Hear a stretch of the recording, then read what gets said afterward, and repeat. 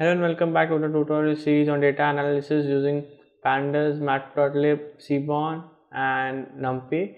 And this is the part 4 where we explore part 4 and this is the part 4 of the tutorial series where we explore the Titanic dataset. So now let us we compared most of the columns. Now there are there's one more column remaining, which is the embarked, the people who boarded the ship from different stations like the C, S and Q, where C is the Cherbourg, S is the Southampton and Q is the Queenstown. So now let us just compare that. We'll be doing a count plot for this particular comparison. So now let us start. It will be a Seaborn function count sns.countplot, and I will be mentioning the column. The column will be embarked from where the people got in the ship, and this one is enough. I'll execute this and I'll show you. This one is enough, and as usual I write the plot dot title. Title will be what will be the title? Boarding station count, and plot dot x label will be port. I'll write it as port, and plot dot y label will be count, and finally plot dot show. And I'll run this part of code, and as you can see, this is the comparison or the count plot which mentions the people who got on the ship from different stations. S is the Southampton, C is the Cherbourg, and Q is the Queenstown. Now I want to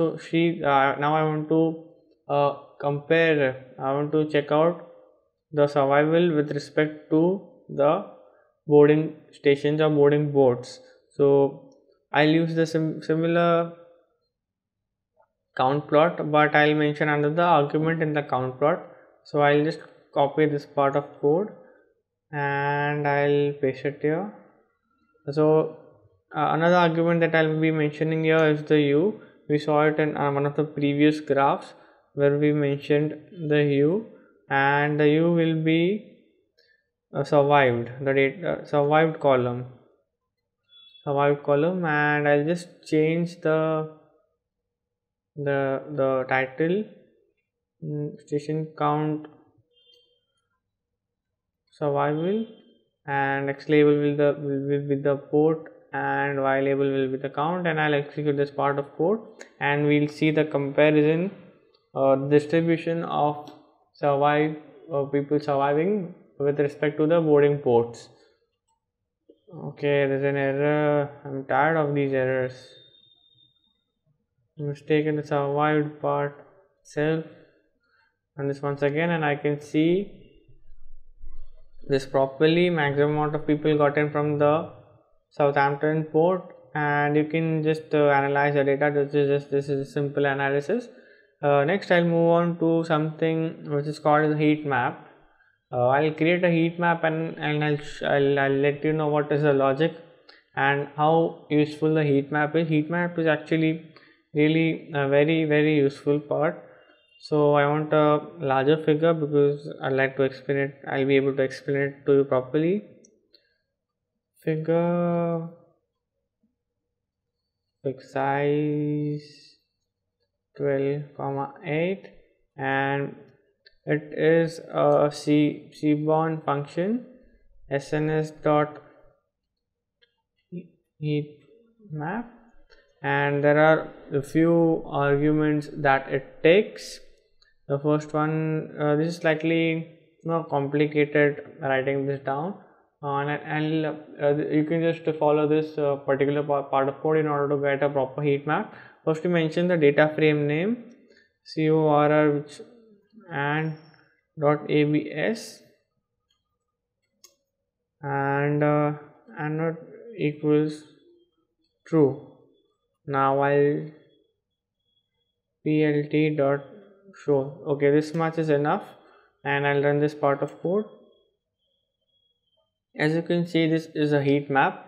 These are the column names and these are the column names. And what is heat map? Heat maps basically helps us identify the relationship between various columns. So as you can see on this particular scale, the one is the highest relativity and the darkest one, the black one, is the lowest relativity.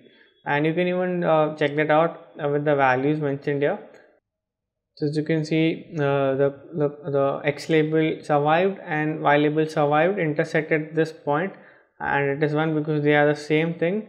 And if you see here P class, we already saw earlier that the class had a high relationship, a proper relationship with the survival. So as you can see here, the P class, it is 0.55, and if you can see the intersection, it starts from fair and it ends at P. And so what this shows us that the fair and P class has a high relationship.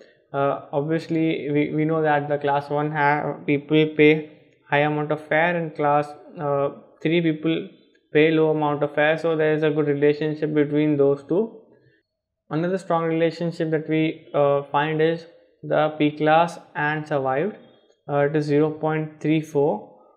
The class 1 people were the maximum number of survivors, and class 3 people had the lowest number of survivors, and you can compare that as well. But a few columns, I can't find a few columns. The columns are the gender and the people, the embark station. That is because those are categorical values, and those are not integer or float values, those are categorical values. So in order to get the heat map takes only the integer values and does not take any categorical values. So what we'll do is we'll transform those categorical values to integer values, and later on we'll be able to show them as well on the heat map. So let's just do that. We'll do that by using the replace function. So first I'll change the category. I'll convert the category to integer value of the gender. So data, and the column name is X, and data, I want to replace the category. Okay, I'm sorry. I want to replace the category male to integer value. I'll take it as 1, and similarly I'll just copy this thing and I'll paste it here. Here I want the female category to be converted to 0. I'll run this part of code. And another thing, I want to convert the categorical value to integer value for the boarding station. So I'll copy this part and I'll paste it here, and instead of the sex column, I'll be mentioning the embarked column, and I'll change this from sex to embarked. And there are no male and females here, there are C, S and Q here. Okay, I'll copy this and I'll paste it here. Once again I'll paste it here. So I want to change it from, I'll change C, I'll change Q, and I'll change S. I'll replace all these values with 1, 2 and 3. So this will convert the categorical values to integer values, and later on we'll be able to show this, display these values. We'll be able to include these values in our heat map. So I'll run this part of code once again, and now I'll copy the heat map once again and I'll execute this part, and we'll see another heat map. Paste it here and run it. So as you can see, if you compare it, there were only 6 columns here. After converting the categorical values to integer values, we were able to include them in our heat map. So if you compare you can see the intensity of you can see the relationship between two columns. You can see that the sex or the gender has a high relationship between the survived column. because it is lighter in shade, and the darker shades have low relationship between each other. So just you can just analyze this by yourself once again. So this was the end of the part 4 of the data analysis tutorial. I hope you like the video. Please click on the like button and subscribe to my channel. Thanks a lot for watching, and see you in the next video.